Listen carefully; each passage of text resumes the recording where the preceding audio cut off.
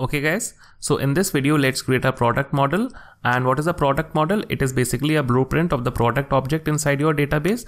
That is, it contains all the properties related to your object, that is the product object, and the properties we want in our product is the name and the price, and name should be a string and price should be a number. And to define a model we can use the Mongoose Schema. So let's go here inside our root folder, and here we'll create a new folder called models because we are following the MVC pattern. And inside this model folder, let's create a new file that would be called product.model.js, product.model.js, like this. And here we'll define our product model. So firstly we need to require mongoose. So const mongoose equal to require mongoose. And then we need the schema from this mongoose thing. So const schema equal to mongoose.schema.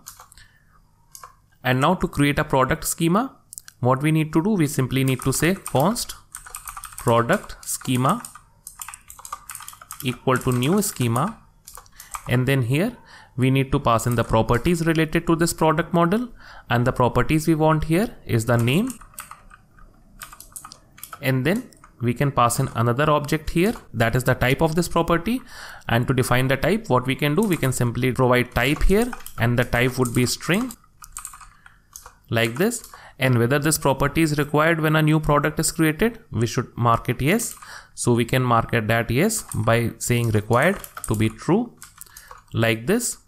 And then the other property we want in our product model is the price. So price would be of type number, so we pass in the type here, that is number. And then whether the price is always required whenever you create a new product, and it is always required, so price required to be true, like this. So basically we have a product schema ready.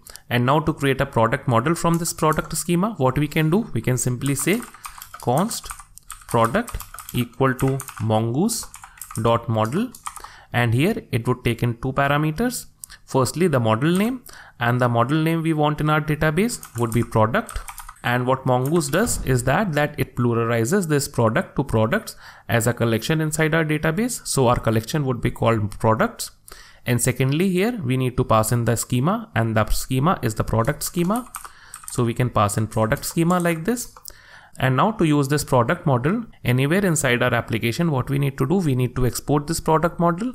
So for that, what we can do, we can simply say module.exports equal to product. And that is the product model we are exporting here. And now our product model is ready. And if we go to the Mongoose website here, we see that the permitted schema types are string, number, date, and so on and so forth. It can also contain an array, it can contain a map.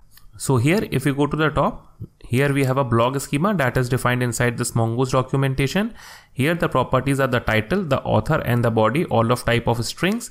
And then this date property here has a type of date, and it has a default value of date.now, and then so on and so forth. But our product model is very simple because since it's a beginner's tutorial, so we are keeping it very simple to have a product schema contains a name which is of type string, and a price which is of type of number. So guys, that's all about this video. So probably in the next video we'll be creating our first product using this product model. So till then, have a good time.